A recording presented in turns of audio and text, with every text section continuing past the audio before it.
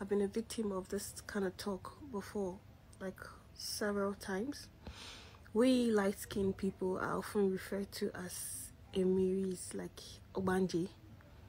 Most people believe that light-skinned, beautiful young ladies are Ogbanjes. You have some pastors that come in to pray for your family or pray for people, and the moment they just look at you, the first thing they say, oh yeah, she's an Ogbanje. There's something about her. Everything about her is evil. She attracts this, she attracts that, or she has a spiritual husband, or she has one thing or the other. That's just the first thing. And the first criteria that takes you to that to be that person is because you're light-skinned.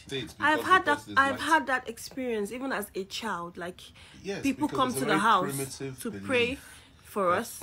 It's something that I've had to suffer for a long time. Really? So yes. Growing up, I never knew this. You never told me this before. No, growing up, like, I come from a strong Assemblies of God family where you have pastors that will pray. They just look at you and, oh God, she's an Ogbanje. That's it. Aside that, of late, I've had people that just look at me and assume. The logic? Well, they feel that way because some of us are like strangely light skin or strangely beautiful, and the problem comes from the looks.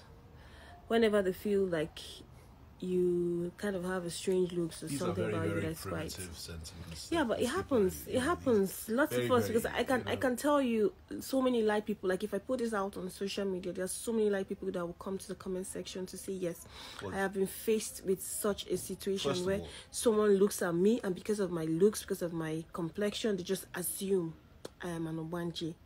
And that attracts a lot, because some people will now start attaching, like, if there are situations around the family or issues around the family, they attach that to you because they feel you are the problem because you're light skinned.